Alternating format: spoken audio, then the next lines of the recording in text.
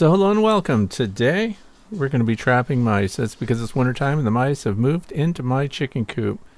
And this is the Planky Pro. It is a walk the plank style trap, and there are some things I want you to know about it. First of all, I have special buckets for it. This isn't your standard 5-gallon bucket, it's a deeper one, a taller one. How tall is it, you might wonder? Oh, it's 19 inches from the interior bottom to the upper lip. That means mice can't jump out. Here it is, Planky Pro.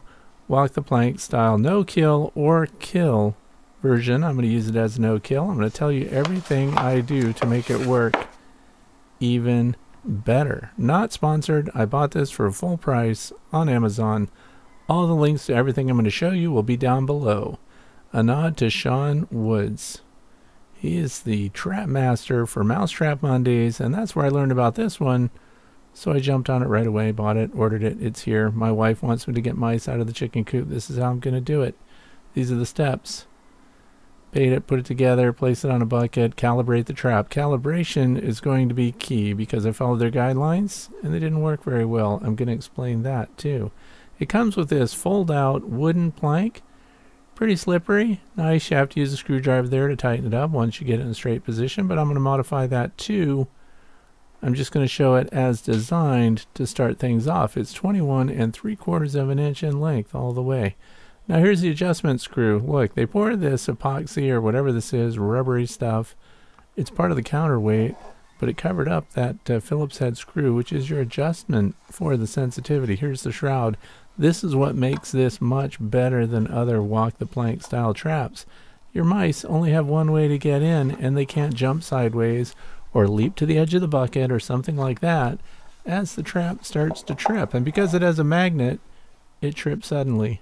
This is the bait I'm going to use. Fisher's Crunchy Peanut Butter.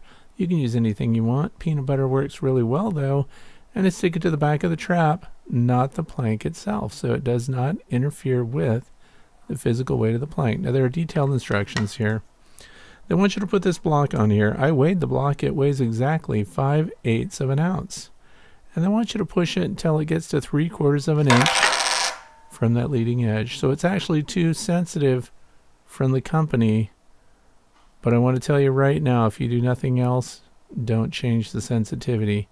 Because if you move it all the way out to the end before it trips, it's too stiff for the mice. My target species are house mice. That's right. House mice are a little bit smaller than the deer mice, but there's the adjustment. I had to dig out the epoxy there, whatever it is, so I could get my Phillips head screwdriver in there. And to increase the strength, you turn it counterclockwise. And I had to go through that a couple of times to make sure that I could push this all the way out to 3/4 of an inch. And now we're going to put it all together. Now this cover is really handy because if you get a mouse in there in a normal size bucket, the mouse could potentially jump right out, catch the lip, and get away. But with that cover on, they can't do it. This shows you how to assemble it. Pretty simple. Clips right on there. Put your bait all the way against the back wall. And then the mouse goes in there to get it. And then all of a sudden, the magnetic pull is overridden, and it drops your mouse right into your bucket. PlankyPro.com. There's the website for you. This is it, all put together. And we're going to hook the ramp on there. And then we're going to put it out in a brooder where I raise baby chicks in spring. And that seems to be where the mice are running around like they own the place. Here's where the plank goes on. They have a little notched out square there. I'm going to change all of this later in the video, so please continue watching and you're going to see what I did to make this thing work even better. I have 3 chicken coops. This is the one that has the mice in it that my wife says there's 18 mice running around in here. I don't know how she counted them, but here's the brooder. This is where I set it up. And this allows me to set up my motion activated cameras where the chickens won't be walking in front of it either. So put the bucket in here with the Planky Pro on it. And of course we're going to put the ramp on there and the Arlo camera. I think that's an Arlo Pro 4. And that's how we're going to find out what the mice do when they're in there. Indicator that you have mice around. Look at those little mouse droppings everywhere. Mice just make droppings wherever they go all day long. Indiscriminate. You don't want this in your chicken coop or garden shed or in your greenhouse, wherever. So we're going to put this bucket plank out here. Now I changed the surface of the plank, so I decided to put this hardware cloth, is what it's called, 1/4 inch, galvanized. I'm going to bend that around because it makes it longer. Remember, my bucket's taller. My ramp needs to touch the ground and still extend out at an angle that allows it to stay attached to my bucket. And stay with me too, because you're going to want to see I even modify it beyond this, but I did prime it a little bit with peanut butter, just so that the mice would be encouraged to climb up that lattice there. And then we're going to see some mice getting caught too, and we're going to see some not getting caught. It's a little frustrating. Here we go. Look at that fat mouse at the very top, right out on the plank, just dining away on the peanut butter, getting itself a sunflower seed or two in the progress. And that's a nice fat one, by the way. Look at the little one scooting straight up the back wall. It does not trigger the trap. Here's another example. Look, it's a free-for-all. There's 3 of them in there running around. And we have the biggest and heaviest one in on the plank, eating away, having a good time, and after it's done, of course, it's going to walk away without going into my bucket.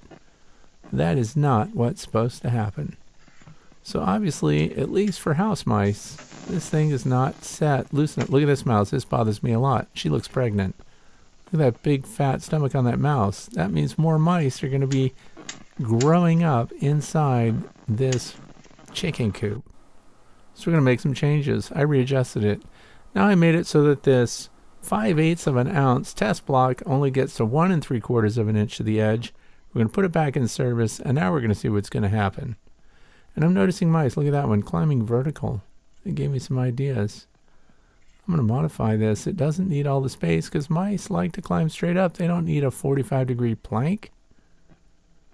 I'm going to change that later on, but first let's see if we can catch something. Here comes a nice fat mouse.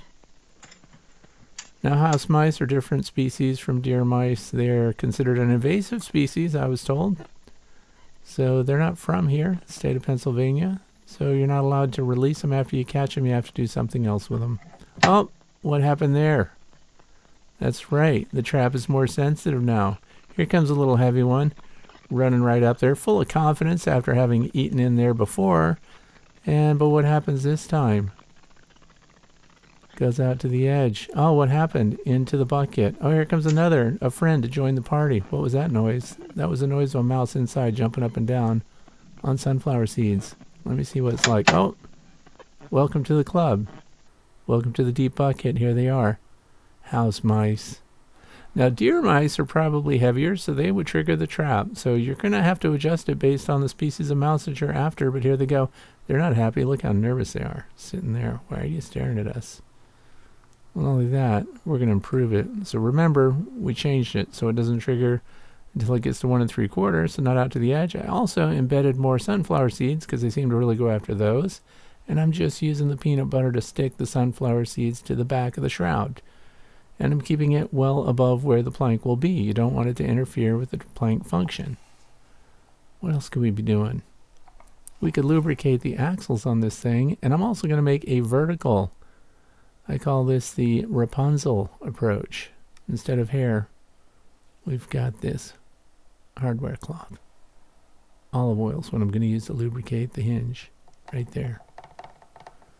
I want to make sure that when this thing does activate, when the mouse is out there, nothing slows it down. Little drips on the approach there don't hurt either.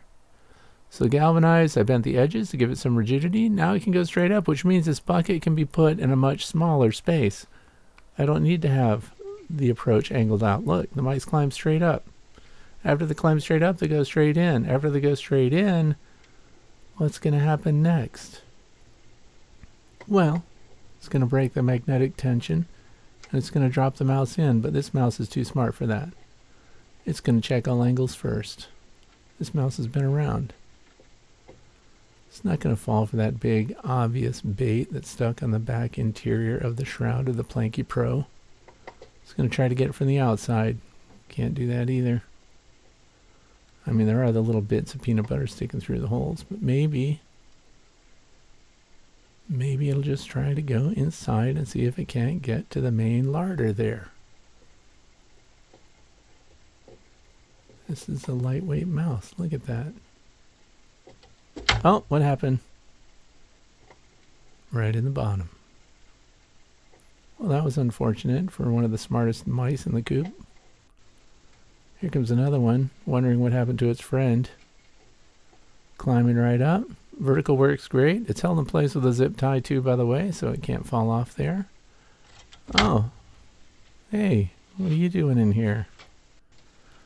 So one after another, even the tiniest mice. Some of these mice weighed as little as ½ an ounce. That's right. I took them all out later and weighed them to see.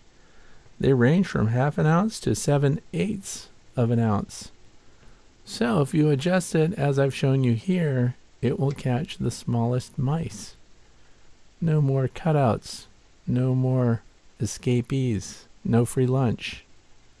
And there goes that little one there. I think that was the ½ ouncer right there. Here's another one showing the full length of it. Look, they go straight up. We don't need a plank. We don't need a 45-degree angle to get in there. They go straight up the hardware cloth.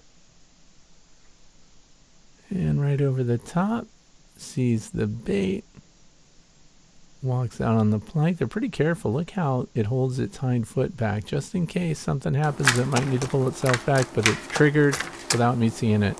So here's 5 new mice. And this shows they're jumping. Also, it was really cold outside in the chicken coops. You see there's condensation on the interior sidewall of the bucket, and it's all clean at mouse height. So they've had water to drink in there as well. What do you do with them? I recommend you contact a wildlife rescue group, somebody that can use the mice. If you have nowhere to put them, of course, you're going to have to kill them and dispose of them. But donate them to a raptor recovery group, wildlife recovery, something like that. Recycle the mice. If you have to kill them, you have to kill them. Now, as I mentioned before, because they're non-native species, deer mice could be released somewhere else. But I also would collect and recycle those to some kind of wildlife rehab.